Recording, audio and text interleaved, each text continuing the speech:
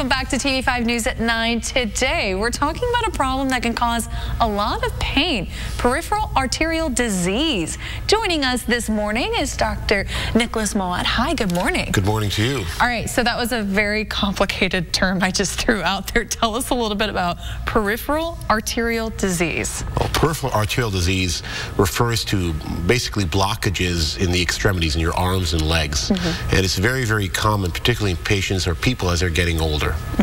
So you mentioned people when they're older, they get this sort of thing, but can anyone get this? Anyone can get it, but as the American population is getting older, around 20 to 40% of people over the age of 55 have some sort of peripheral arterial disease.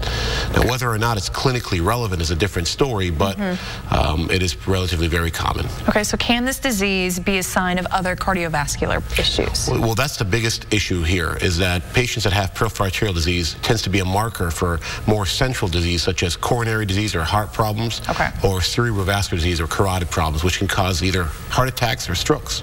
So it is a good indicator of other issues that may occur. Okay, awesome. So should everyone with leg pain get checked out?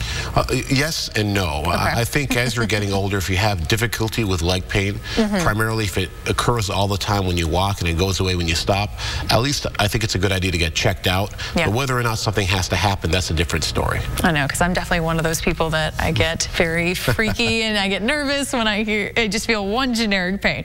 All right, so with this disease, do you offer screening programs for this disease? Well, at McLaren we do. We're very aggressive about this. We have a lot of free screenings that we do for the community, and we have formal screening programs as well. So if they contact us, we'll be happy to check it out for them. Okay, so you have that access available for anyone who maybe needs a program, for anyone who needs help.